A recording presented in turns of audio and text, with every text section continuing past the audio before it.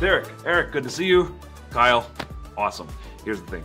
I cannot read minds. I wish I could. So what I found out was if you get yourself a deck of just a bunch of index cards, you can write your own words on it and kind of make it like a training deck of mind reading cards. These are a bunch of different words, items, ideas, concepts.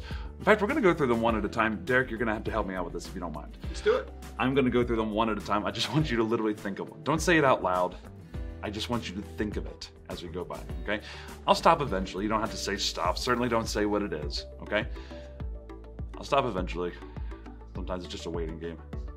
Doing well? I'm doing great. Family well? Kids good? Yep, all right, good. Great. All right. And I assume you probably have one. I have one. All right, great. I want you to commit to it. Do not forget it. And at this point, don't change your mind. And here's why. Because what I didn't tell you is that from the beginning, I had a prediction. But I told you I'm kind of new at this.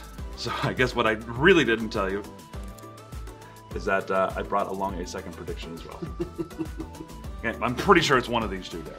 One of these two is probably corresponding to what you're thinking of, okay? So I'm committed to my predictions, so I guess it's only fair that you commit to your card that you're thinking of. So what was the card you're really thinking of? TP.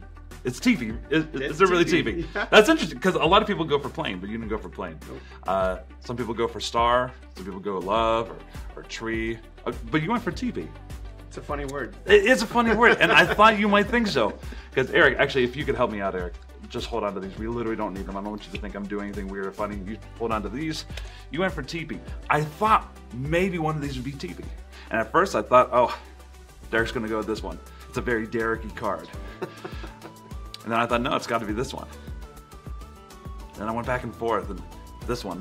Derek, I was driving myself crazy. I had no idea which one was gonna be until I took a step back, took a big deep breath in, and I realized sometimes all you gotta do is look at the big picture. What? Wow. Yeah, And I changed my mind a bunch of times. Did you really? I did. Yeah.